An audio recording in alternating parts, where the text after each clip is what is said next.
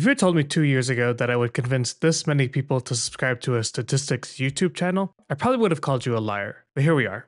First, I want to thank you all from the bottom of my heart for giving your time to this project of mine and allowing me to achieve a goal that I've had since high school. I'm excited to continue helping people get better at statistics, and I hope you'll stick with me along the way. But my life is changing in a big way soon, and to keep this channel going, it has to change as well. I'll explain what this means exactly at the end of the video, so stay tuned. Before that, I asked if any of you had questions for me, and I'm here to answer the ones that I got. If you're new here, my name's Christian, and this is Very Normal, a channel for making you better at statistics.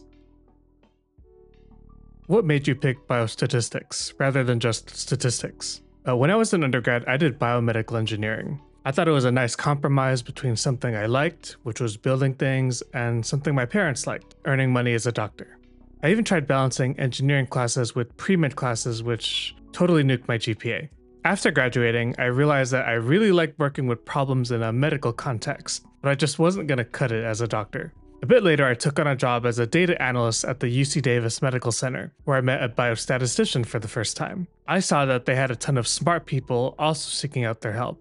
And that told me that statistics was just one of those things that people would always need help on, no matter how smart you were. Medical problems plus statistics is biostatistics. So that's how I stumbled onto this path. I know Ph.Ds require you to do both research and teach. How do you plan to accomplish both goals? Will you be at university or industry? Even though I've just finished my Ph.D., I honestly feel like I'm just getting to the starting line when it comes to learning about clinical trials and experimental design. What you might not know is that pharmaceutical companies also publish a lot of papers, since they're at the forefront of novel experimental designs, and actually have the capital to pull these designs off. I'll get more into this later, but I'm planning to continue my development as a statistician and researcher at a pharma company. In terms of achieving my teaching goals, I see YouTube as my main platform of choice. But I have a lot to say about this later in the video, so I'll save it for now. What made you decide to go to grad school instead of stopping after your bachelor's? So like I mentioned earlier, I did biomedical engineering in university, but I didn't really do that well thanks to a combination of factors. After leaving my first job, I found myself really feeling lost and not really knowing what to do with myself. With how general biomedical engineering was, I felt like I didn't really have anything to contribute to a company, and that got reflected in me really struggling to find a job after I graduated. I applied to grad school because I felt like I just didn't have many options with my current skill set after graduation. I figured that it would be easier to get a job with a master's degree in something that I really cared about, so I made a bet on it. Little did I know that it would bring me to this point many years later, talking about it on YouTube. How do you choose topics to make videos on? Is there a subject or field you think there are two videos on YouTube?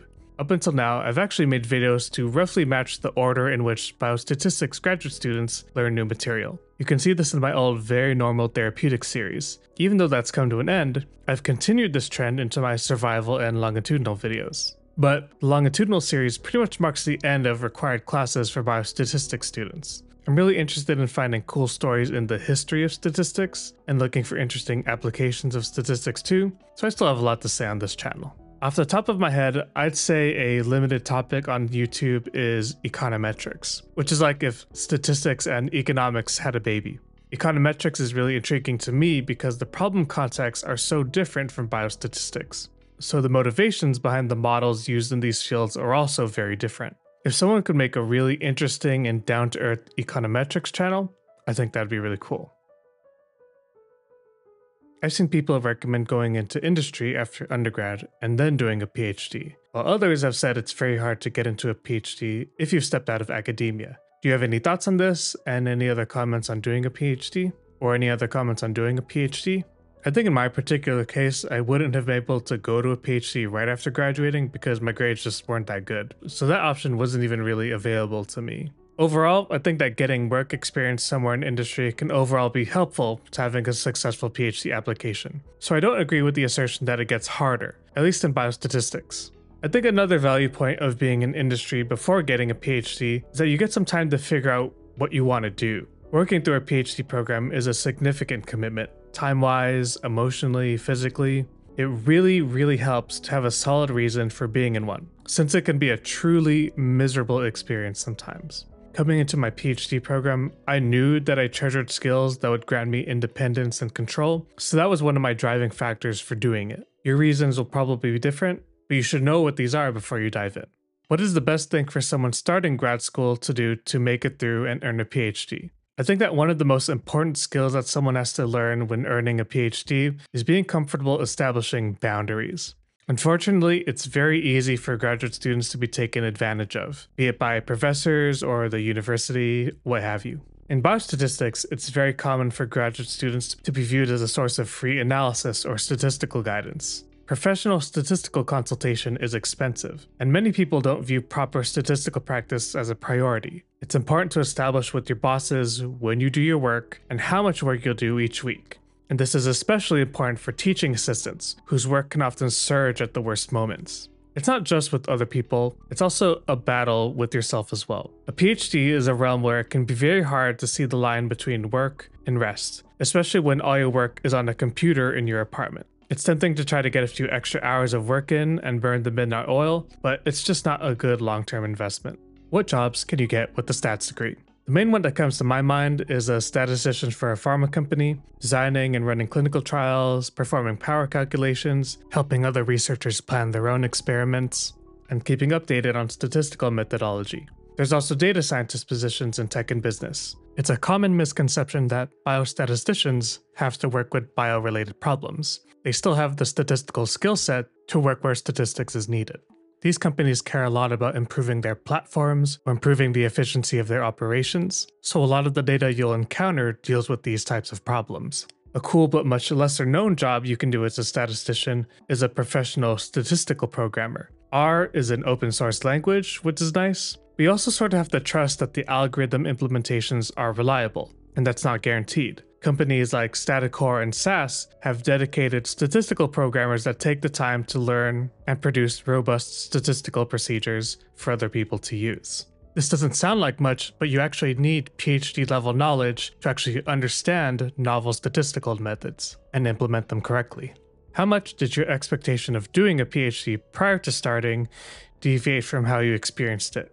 Not to be boring, but I think my expectation of doing a PhD pretty much matched my experience of doing it. That is, really chill, but only if you could find someone that you work really well with.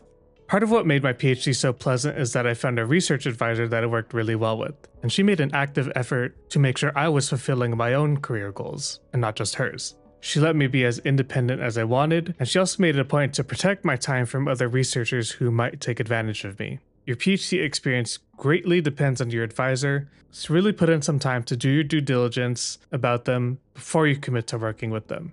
Most students I know don't do this, and they've had much worse experiences than mine.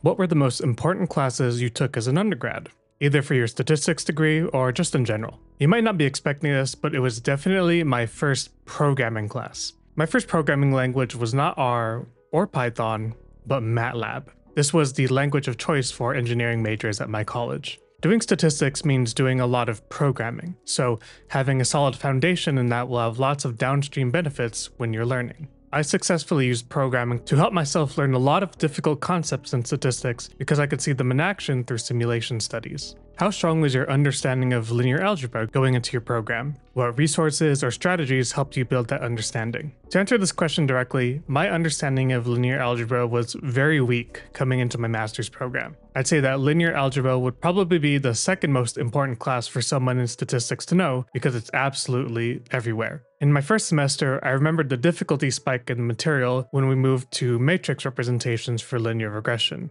I was lucky to have taken a linear algebra class before, so I wasn't as lost, but even then it was still pretty rough for me. To get over this weakness, the only thing I can really suggest for getting a better understanding is to get really good at asking clarifying questions to yourself. And this is a skill that will just serve you really well in general in life. You'll inevitably run into a problem that you can't solve, and often it won't be clear why you can't solve the problem. Once you figure that out, it's often much easier to do more targeted learning so that you can progress on the problem. Learning how to ask good questions really comes down to asking why to yourself a lot, so that you can find the exact line between where you understand stuff and where you don't. What innovations or areas of growth do you see in biostatistics in the future? Last year, David Baker, Demis Hassabis, and John Jumper won the Nobel Prize in Chemistry for their work on the protein folding problem. If you've never heard of this before, it's the problem of predicting the shape of a protein based on the sequence of amino acids that make it up. Their work laid the foundation for new proteins to be designed for therapeutic purposes.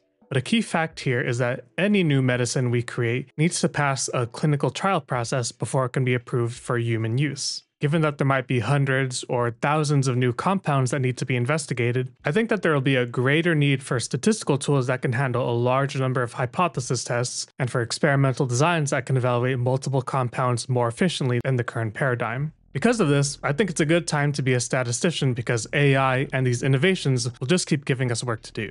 Do you think stats is taught well at schools? If not, how would you teach it instead?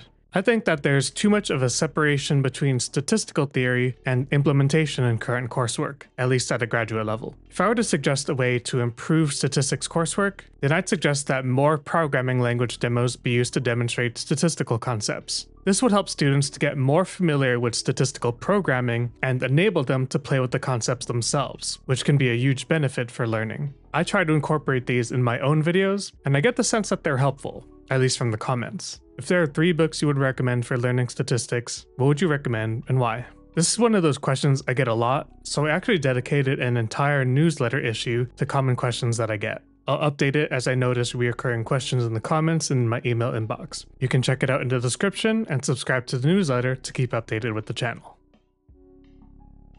What are your thoughts on the various econometric frameworks, i.e. potential frameworks versus pearlian causal graphs? I've learned them before in a causal inference class, and they seemed okay. I think potential outcomes felt a little bit more intuitive to me. You mentioned that you do design of experiments in another video. When do you think you'll do a video on that topic? I've already done one. It's this one. During the job shares, did you consider applying for jobs outside of pharma? No, not really, but I was prepared to apply for data scientist jobs dealing with experimentation to expand my application pool.